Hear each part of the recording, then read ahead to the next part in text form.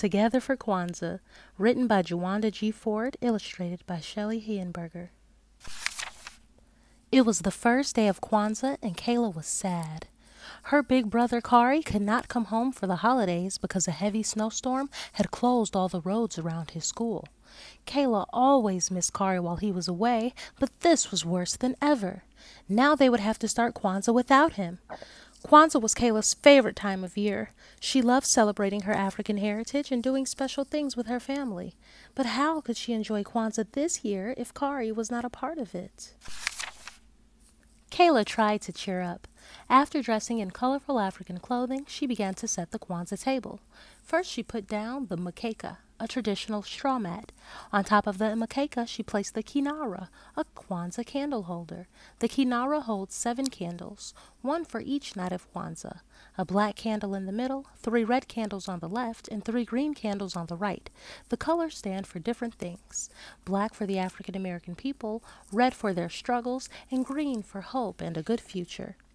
Each night of Kwanzaa, families light candles and celebrate one of the 7 Kwanzaa principles, which are ideas that help people to be strong. The principles help to guide them through Kwanzaa, but are practiced all year long. There is a different principle for each day of Kwanzaa. Every year, Kayla and Khari would share the Kwanzaa greeting. Habari gani, Khari would say. The greeting is from the Swahili language. It means, what is happening today? Kayla would answer with the Kwanzaa principle for that day. Many Swahili words are used during Kwanzaa. Kayla sighed.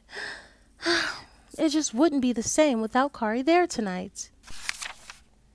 Kayla's parents helped her place fruits and vegetables on the mkeka. The fruits and vegetables are called mazao.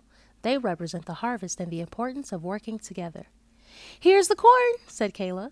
Do you remember the Swahili word? Her mother asked. Muhindi, Kayla answered. The muhindi represents the children in the family.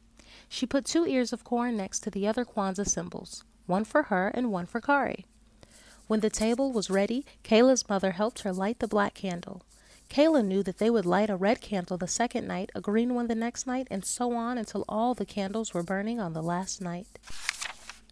Since Khari was not there, Kayla's father greeted her. Habari gani, he said. Kayla answered with the first principle of Kwanzaa. Umoja, she said. Umoja means unity. Kayla's father poured a few drops of water from the kikombe cha umoja, or unity cup, to remember and honor their ancestors. At Kwanzaa, everyone drinks from the unity cup to celebrate family and community unity. Kayla and her family practiced unity all year by spending time together as a family. Kayla especially loved family movie night. They would rent movies and eat pizza and popcorn all night long. Thinking about movie night made Kayla miss Khari even more. The next night, Kayla's father lit the black candle and the first red candle. He said, Kuji Chagulia, which is the second principle of Kwanzaa. It means self-determination, or deciding what you want to be and do. Kayla decided that she wanted to go to college just like Khari and study to become a scientist.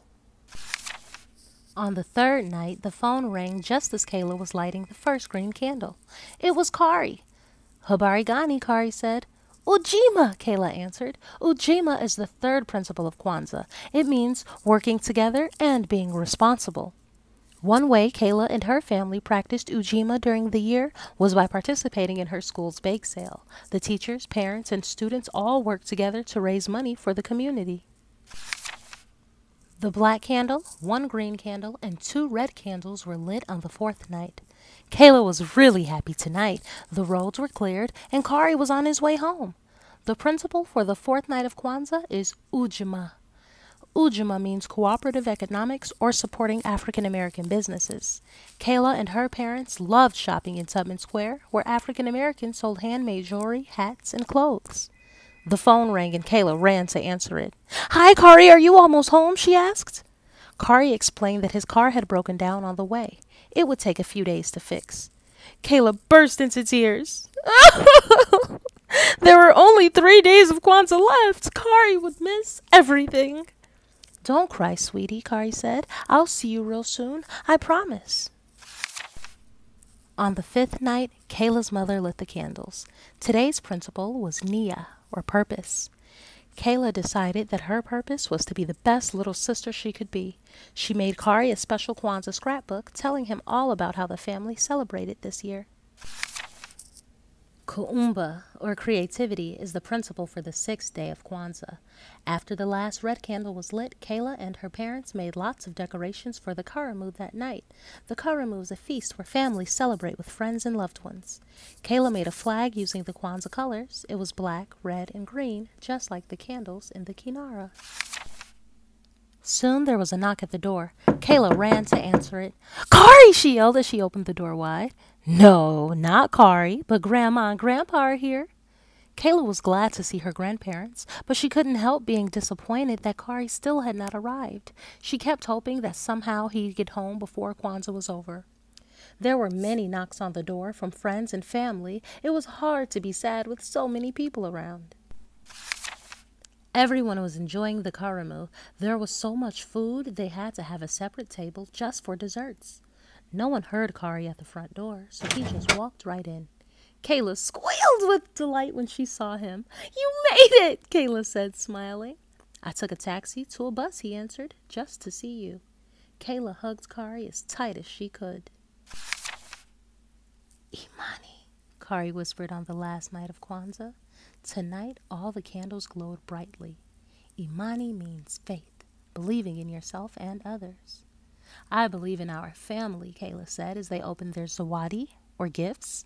Kayla knew that zawadi should be handmade or educational. She gave everyone a photo of the family in a frame she had made from old newspapers. Everyone loved their zawadi, especially Khari.